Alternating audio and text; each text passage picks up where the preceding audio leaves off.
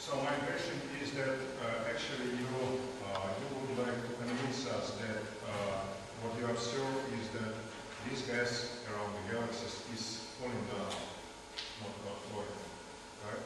But you don't see direct indications that observational tests to confirm this gas is really falling down. So well, there has been one that is the front for M2403. That is, there you have seen really some, well, not a downwards motion, but an inwards motion. No, but you were right. At the moment, I cannot say whether this is really. Yeah, but how you can? You said that you see some traces of falling down. How you can distinguish falling down motions and falling motions? How you can distinguish you observe only the velocity field, the velocity, the width of the line in say 21 centimeters, right? Well, okay, and for those high velocity clouds, this will be a very difficult thing to say. But if you have a look at those, let's say, smoother halos, in principle they are also quite clumpy. What you can do is, in principle, search for the kinematic signature of an inwards or even also downwards motion, that is at the moment included also in the terrific software. So in principle you can hope to model exactly or trace exactly an inwards motion. You can, if you know the orientation of the galaxy, if you can find out, say, spiral arms, then you can distinguish an inwards or downwards motion from. Any particular selection criteria for your sample, like basic inclination? Yeah, inclination was sort of the criteria. I know that quite quickly.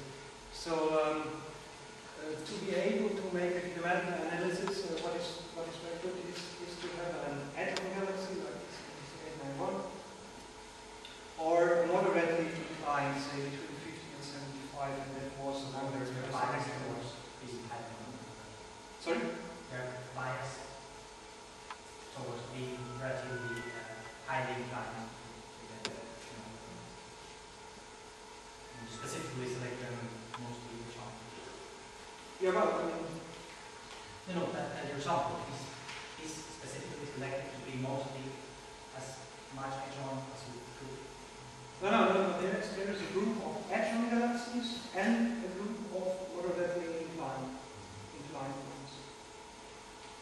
About these belts, they occur within the rising part of the rotation curve. I wonder if some part could be due to the bar, non-circular motion.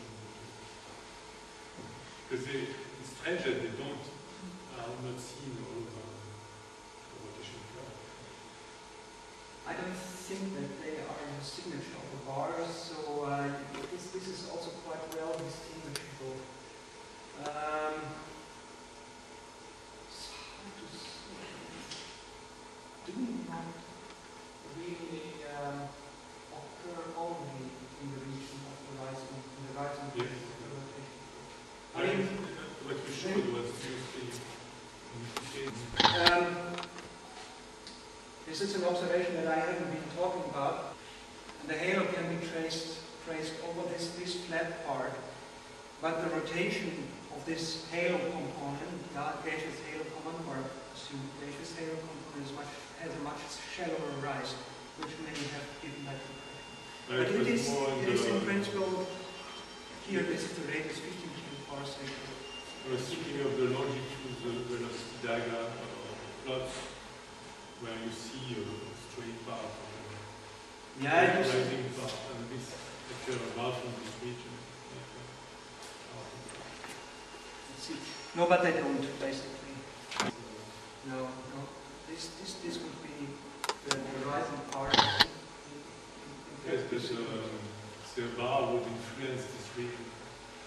Not, I would expect if you have a halo like that also to have non-circular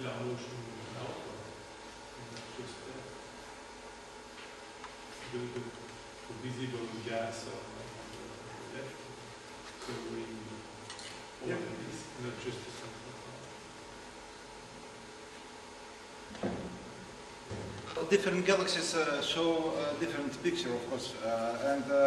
Can you separate, with some degree of uncertainty, of course, the cases where there is a really outer accretion and galactic fountains? No, not yet. I said that it will require really detailed analysis. Also, taking into account that each galaxy has its own characteristics, you need to have a really detailed look on the galaxies. You need to do kinematic models like Philippe did for this one. Not yet.